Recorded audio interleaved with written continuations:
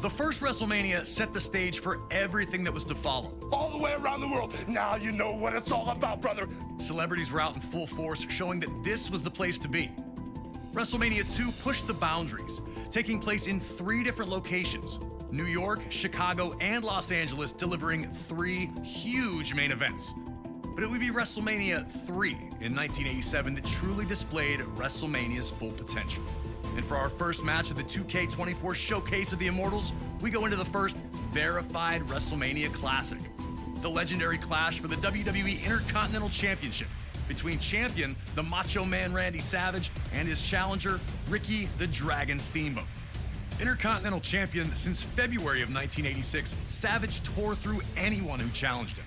That included a successful defense against George the Animal Steele at WrestleMania 2. A clash between Savage and Steamboat during a late 1986 edition of Superstars would see the Macho Man retain via countout, but that wasn't good enough. He would launch a vicious attack on the Dragon after the match, taking him out of action. Savage would attempt to duplicate the attack on Steamboat's friend and former opponent George Steele during the first Saturday night's main event of 1987. Fortunately for the Animal, Ricky would make his well-timed return for the save, leading to the rematch between the two at WrestleMania. What transpired between the two combatants can only be described as art. A fast-paced, high-action classic unfolded in front of 90,000 plus in attendance, with both men coming so very close to victory on a number of occasions.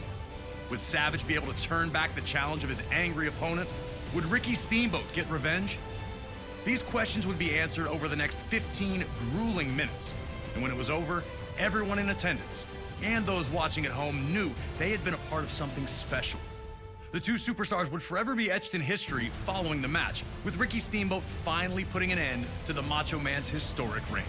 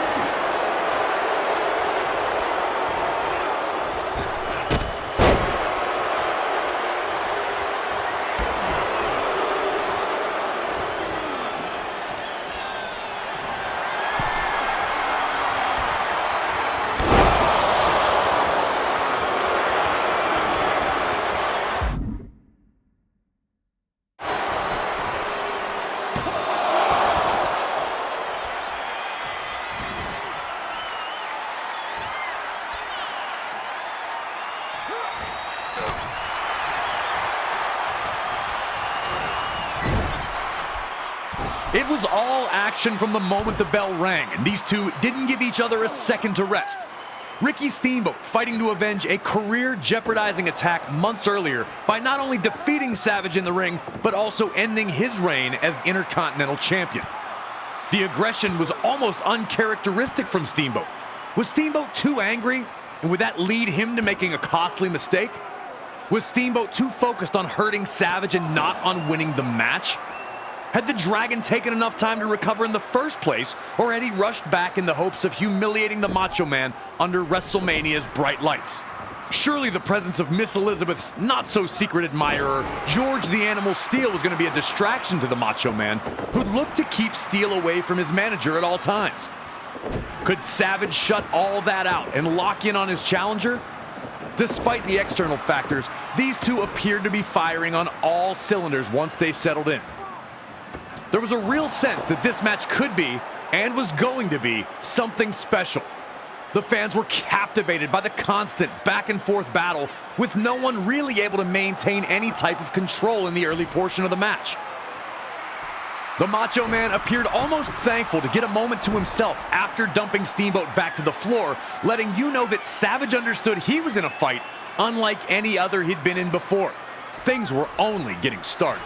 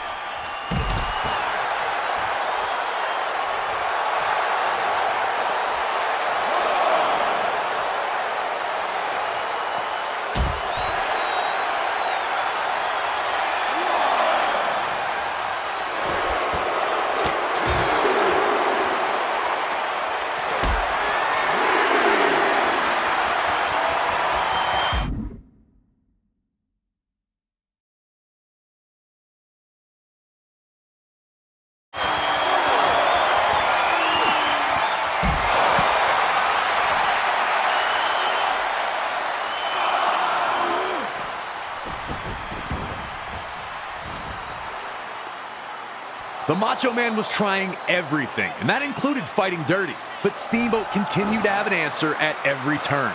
Steamboat's counter wrestling had smothered Savage's offense, and the building frustration was obvious on the face of the Macho Man.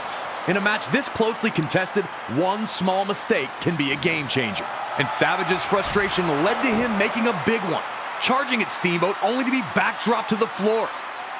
Steamboat finally had a huge opportunity to pour on the pressure and put Savage away.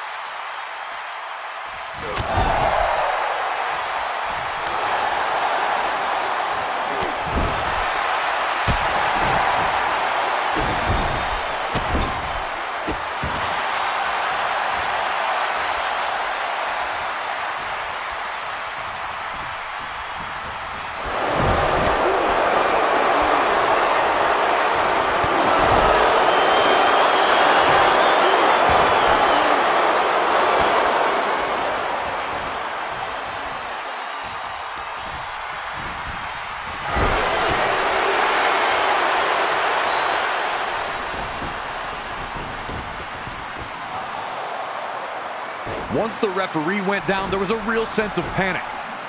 Savage quickly hits his flying elbow, but obviously there was no official to count. The Dragon was grounded for now, but there was no way Savage had already put his fire out. After all the two had gone through, how was it going to end?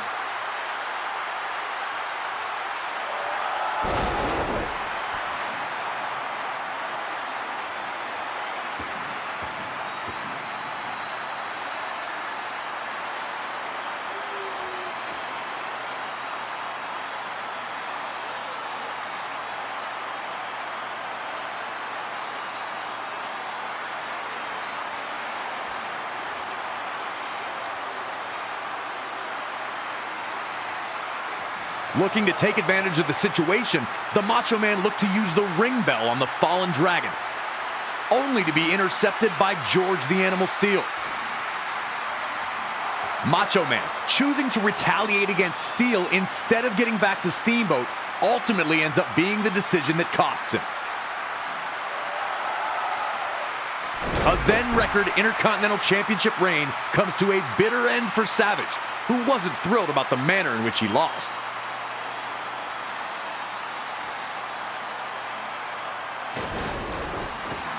And Steamboat's counter wrestling remains the key to this match, once again getting him out of trouble and earning him the victory.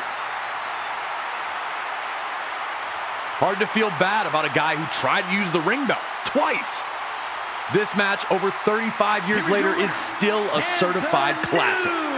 The athleticism is incredible. Intercontinental Champion, Ricky the Dragon Steamboat!